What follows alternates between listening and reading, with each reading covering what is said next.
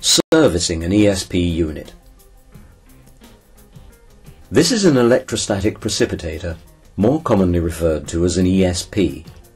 The product has a mains isolator, a system on-off switch. When the system is switched on, this will glow yellow. There is also an alarm indicator. If there is a problem with the unit, the indicator will switch on and glow red. In normal operation, the system on indicator will glow yellow. The alarm light will not be lit. There is a separate electrical housing which should only be accessed by trained personnel.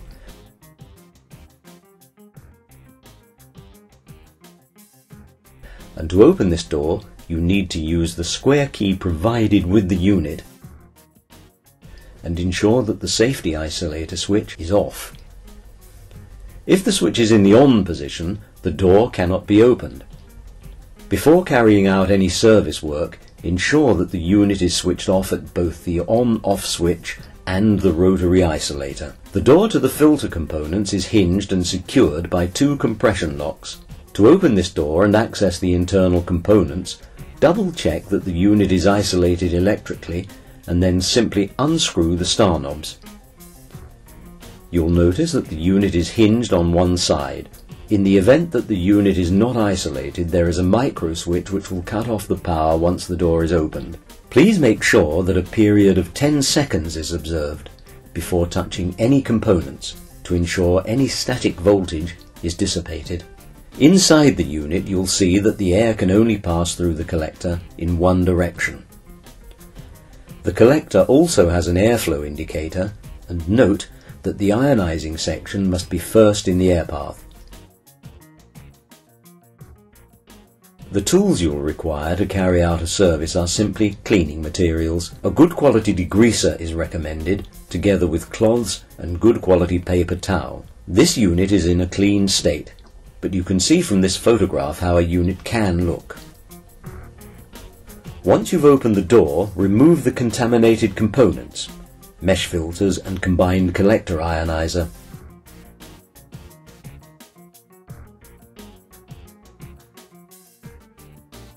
For ease of cleaning, you can also remove the metal rail carrier for the filter components, leaving the sump free of obstruction for cleaning. You must now remove any grease from the sump. This is how the sump shown earlier looked after cleaning.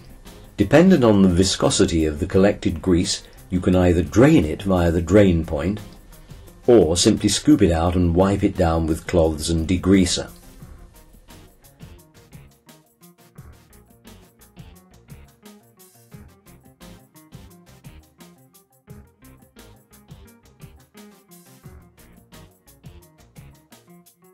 Now clean all the contact points on the door and ensure they're free of contaminants. Make sure that the seals around the door are free from grease. Cleaning the components. The preferred method of service is to have a clean set of components to exchange with the contaminated ones. The dirty ones are simply bagged up and removed for off-site cleaning. You must clean down the metal filter carrier using cloths and degreaser and reinstall it. Ensure that it's fitted the correct way round.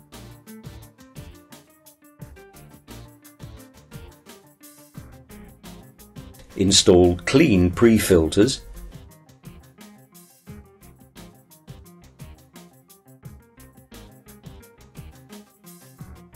Secondly, install a clean combined ionizer and collector. Ensure that this is fitted the correct way round with the ionizer as the first part of the airflow. There is also a flow direction stamped onto the collector. Finally, install clean after filters. In the case of the ESP 3000E and ESP 4500E, where the units have more than one set of filters, ensure that you've installed sufficient pre- and after filters. Check that connections between the collectors are making correctly.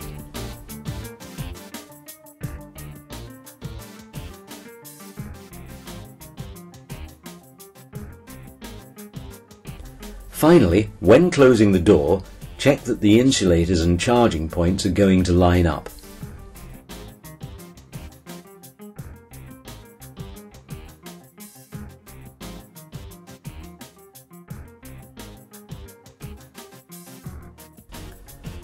When everything is complete, close the door and refit the star knobs to hold the door in place.